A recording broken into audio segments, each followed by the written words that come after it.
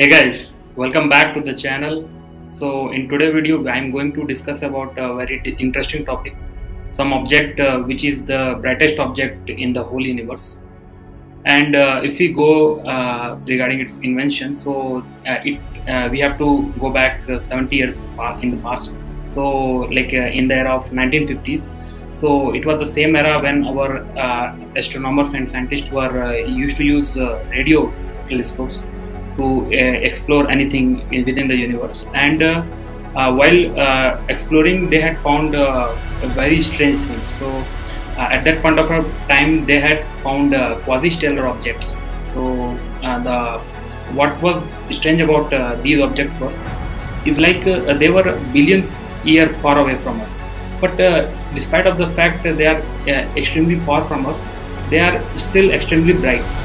So on the basis of the first observation of our scientists, they had termed this object as a quasars. So let's wrap this introductory video and let's start with our topic, quasars.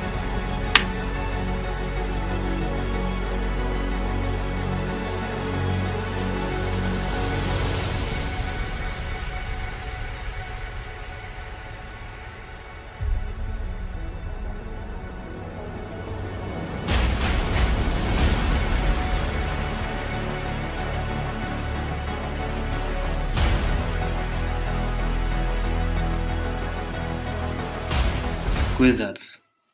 They are among the brightest and most distant objects known to man. These astronomical objects of high luminosity are found on the center of galaxies. They shine so brightly that the brightest quasar in the universe can outshine all of the stars, including our sun. Now, before starting over the video, let's understand what is a quasar. A quasar is a powered gas spiraling at velocities approaching the speed of light into extremely large black hole. These black holes are billions times larger than our sun. Quasar is among the brightest celestial objects that are crucial to understand how the earlier universe looked like. Now, why I am using the term earlier universe is because quasars are so luminous that they are visible even at a distance of billion light years. So what quasar we are seeing right now was in that state billion light years ago. Now why we call it quasars? That's some short form of quasi-stellar radio sources. This name is a byproduct of the first observation what our astronomer did over quasars, because all they look like these points kind of sources of electromagnetic radiation, mainly in the radio part of the spectrum. But later on this turned out to be a wrong observation, because they are neither stars nor quasi-stellar. Actually their main energy isn't even released from the band of electromagnetic spectrum. They are far more energetic than that. What they really were the active nucleuses of the galaxies. Let's understand quasars a bit more with some diagram. Friends, let's make a bit more understanding over black hole. Before proceeding further, I wanted to ask, if you haven't subscribed my channel yet, so please do hit the subscribe button. So coming back to the quasar. So suppose if we have a supermassive black hole at the center of our galaxies, and suppose its actual mass is at the center of this one. Now this is the outside curve, and suppose here is the particle passing nearby this black hole and start going to get attracted here and coming here to form an accretion disk. So there are lots of particles, and if those particles don't have the enough escape velocity, so they are going to pass they are going to fall into this point. Now before proceeding further, so if you are not aware of what is accretion disk, so accretion disks are revolving gases, plasma, or any particle around the space object. They are termed as a accretion disk. So now as the things are getting faster and faster, these particles are coming closer and closer and bumping into each other. They are actually generating a more gravitational potential, and the nearby falling particles are actually converting into the actual energy and actual temperature and emitting these electromagnetic radiation mainly in the X-ray part of the spectrum perpendicular to this accretion disk. So in this way, to let the electromagnetic radiation go in a free space.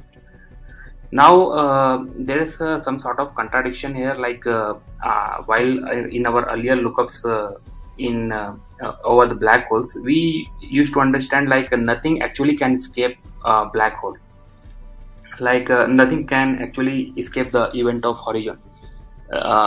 Before proceeding further, if you are not aware like what is event of horizon, so it's a black hole event of horizon, which is essentially the point from which nothing can return actually. So it's a, you can assume it's a prism ball, so where you can get in, but you can't get out from that. So in this way, so actually these radiations are not emitting from this center, so these are emitting from the nearby colliding particles here, and they are going perpendicular to this accretion disk. So in this way we are seeing how the quasars are forming here.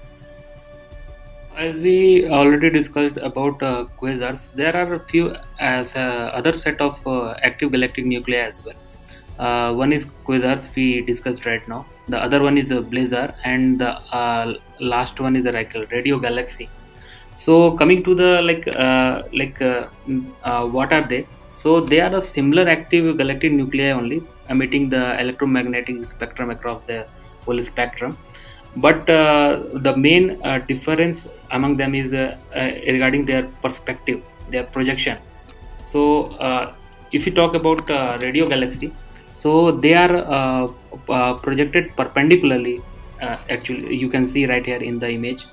Whereas if you talk about a quasar, so they are pointed at a certain angle, like this.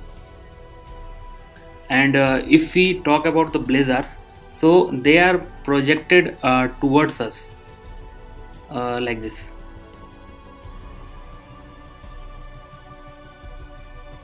So these perspectives are making a difference among them. Many early observations over quasars, including the first two quasar 3C48 and 3C273, which were discovered firstly, were made in the early 1960s by British Australian astronomer John Bolton. They actually used a 200-inch, that is around a 5-meter Hale telescope. Bolton and his team were able to observe a quasar 3C273 as it passed behind the moon. These observations also let them obtain their spectra. And again, that spectra looked very strange, showing unrecognizable emission lines. These lines tells astronomer which chemical elements are present in the object they are examining. But for the quasar, the spectral lines were nonsensical, seeming to indicate elements which they are not aware of. Most of the discovered quasars are billion light years away from us. This makes them the most distant objects to be discovered by humans. Quasars played a great role in shaping of the universe. They decreased the active star formation by heating up the gases, as hot gas cannot collapse and form a new stars. It is one of the possibility when the Andromeda and Milky Way galaxy will collide, the supermassive black hole will merge and create a new quasar. The study of quasars and active galactic nuclei in general has come far, but there is much we still don't understand. Whatever portion of info I had covered in this video is what I am aware of, but you can find a lot more information over the internet about the quasars.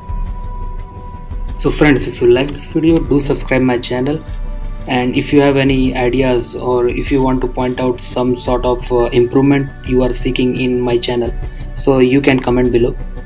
Thanks for your time.